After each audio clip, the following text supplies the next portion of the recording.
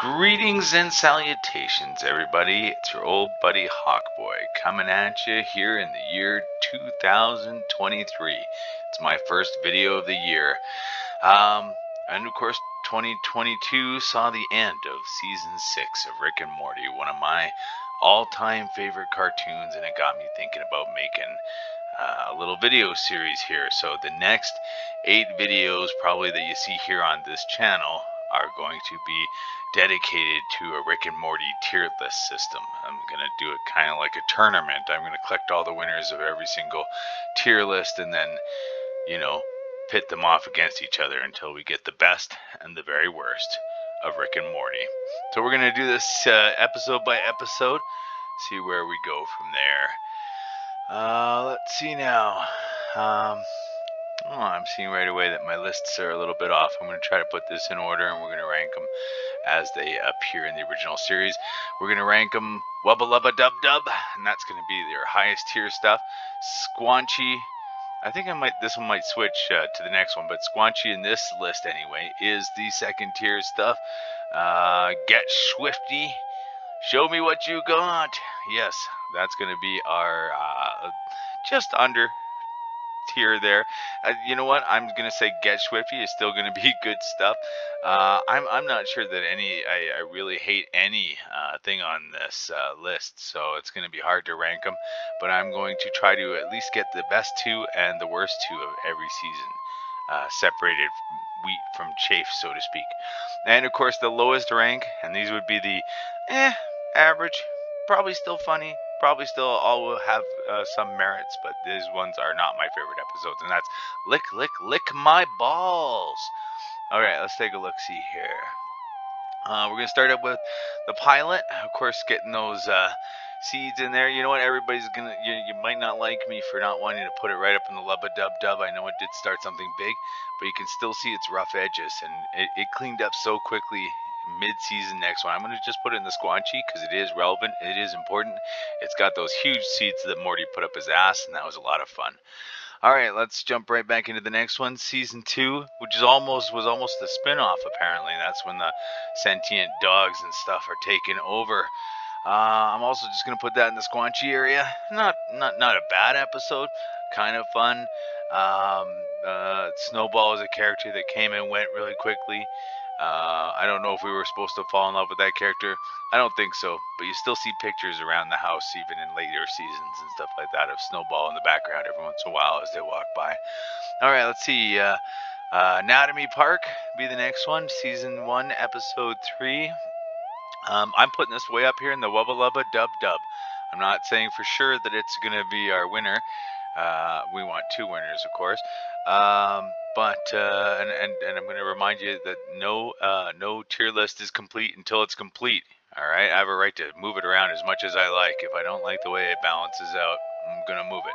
Anyhow, it's up here. That's where they go do that inner voyage thing, and they go to a theme park. So it kind of combining the Jurassic Park and that Fantastic Voyage, and they go inside a homeless guy who's got a theme park inside him.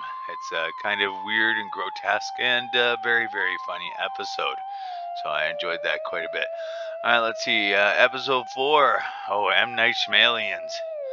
That was a really good one. That was like one of those like mindfuck episodes. Yeah, and also had some really good voiceover work going on in there. Is it better than Anatomy Park? I'm going to say no. Not yet. Not yet. Okay, let's see. Episode 5. Episode 5 is right up here, man. Me Seeks. Alright, I'm going to put it right over here. Sorry, it's definitely beating the Anatomy Park episode, the Me Seeks episode there. That's called Me Seeks and Destroy. No, I keep forgetting. I do have the names of all these episodes, like Lawnmower Dog, and then number 1 there is just called The Pilot. So again, the pilots are always kind of boring, and if you can make a pilot work and you get to sell somebody on your show based on your pilot, then more power to you. You did it. All right, let's see. Rick Potion number 9 is the next episode, and that is where Morty gets a spell to try to get Jessica to like him. It infuses with this flu and starts to go nuts, and then Rick tries to cure that and turns everybody Cronenberg, and it destroys the world. And I'd say almost definitely is my favorite episode in season 1. So that's definitely going right up here at the top of the list. Okay, let's keep looking here. What we got next is Raising Gazorpazorp. That's where Morty gets the sex robot and has and it creates an alien baby with 4 arms and kind of a little subgenre culture kind of thing. It's referenced several times, and also does Rick going to this home planet with Summer. So we see Summer on our first mission. It's just Get Swiffy for me. Get Swiffy. So it's all right, but Get Swiffy. All right, let's see now. What we got next here? Now this is gonna be controversial. You know what? Everybody's like, internet, interdimensional cable. It's interdimensional cable's pretty good. I'm not gonna say it's bad. It's pretty good, but I don't feel like it was amazing. So I'm gonna put it here and Get Swiffy. It's way down the line. Go ahead, throw hate on me in the comments. I dare ya. Okay. Next, this one here, it was very formulaic. It's still funny, still had a lot of great references. If you like Stephen King, that's where it was sort of like a lot of the other stuff on this list is very sci-fi oriented, and this kind of went towards this horror oriented. It's like it went after a different genre than some of the other ones, and maybe what people are used to. Although I do think it's a very a diverse show when it comes to what kind of subject matter it goes after. So I don't know how I feel about that. Okay, let's keep going. Okay, then we got episode 10, Close Rick Counters, the Rick Kind. That was something Rick It Comes This Way. This is when we start getting all these puns, by the way. That was that devil one, something Rick It Comes This Way. The first one that I've officially put in the lick my balls tier. Okay, what did I say was next?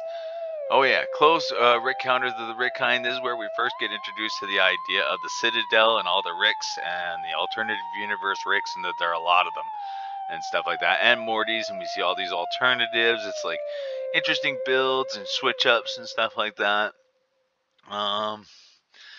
Yeah, this one was pretty good. I'm gonna put this up here in the Squanchy.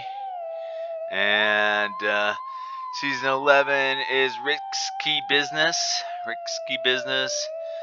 Now I'm gonna say Risky Business was it was alright. We got introduced to Bird Person, Tammy, some other characters there.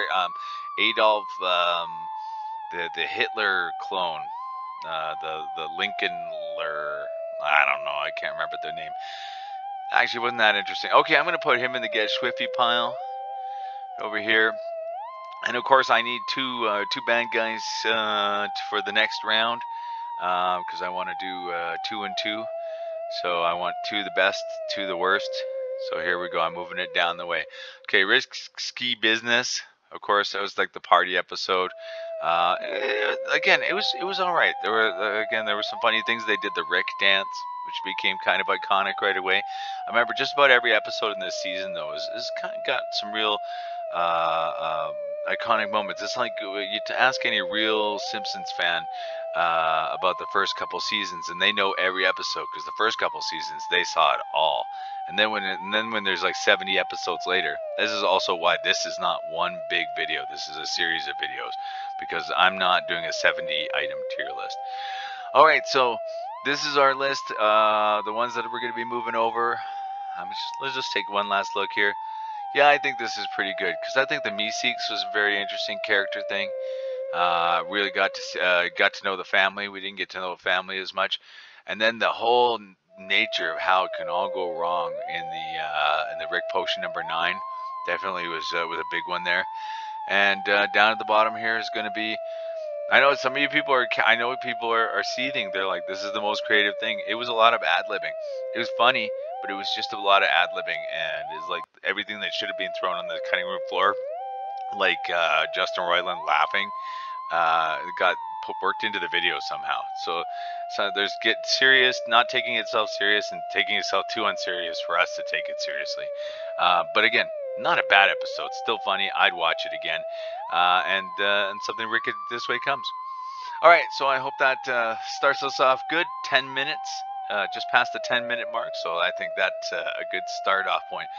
Keep tuning in. We've got 5 more seasons to look at, and then we are going to look at the best and the worst of each tier list, and we're going to compare those to make a master super awesome tier list. I'm Hawkboy, and I am back. It's good to see y'all. Thank you for watching. Toodles.